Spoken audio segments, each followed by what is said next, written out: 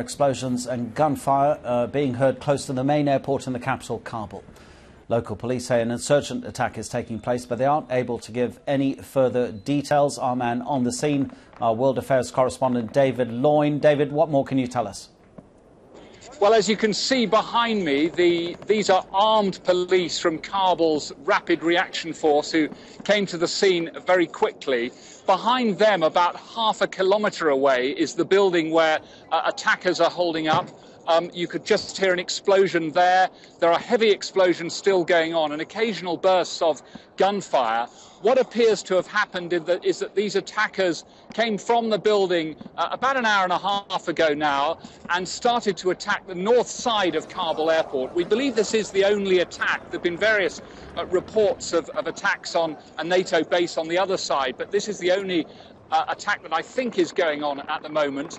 There is a rather extraordinary scene in the streets around me as this attack is being put down by this now rather impressive rapid reaction force that goes out to respond to them. Children are setting out from their homes to go to school as if it was just a normal Kabul morning. What you can hear overhead is a surveillance helicopter. They've been circling the scene since it began, although all routine flights from Kabul airport, understandably this morning, are cancelled. David, who are the forces that are trying to contain this attack? Are they international forces or only Afghans? This is now an Afghan response to an Afghan situation. I've seen no international forces here at all.